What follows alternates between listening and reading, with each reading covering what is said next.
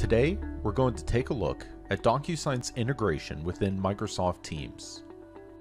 We start by following Walter, an HR manager at Tally. He's about to use the DocuSign Teams integration for the first time to send a document.